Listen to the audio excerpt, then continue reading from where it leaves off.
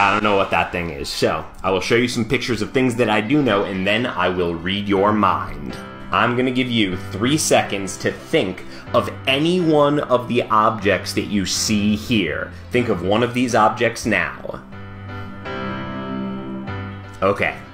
In a couple seconds, I'm going to ask you to count up how many letters your object has. So, for example, if you had picked the mountain, then you would spell out in your head M-O-U-N-T-A-I-N,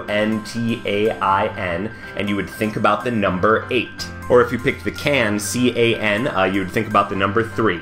Count up how many letters your object has right now, and remember that number. And now, use your number to pick out an emotion that you see here. Whatever emotion goes with the number, that is your emotion. I know this sounds weird, but try to actually feel that emotion, because I'm going to try to reach out into your brain and feel what you are feeling. Pretty much impossible, because I have no idea which object you picked. So, if I can somehow guess your emotion, then I just ask that you share this video, okay? Sound fair? Okay, here I go. Right now, you are feeling... No, you're feeling amazed.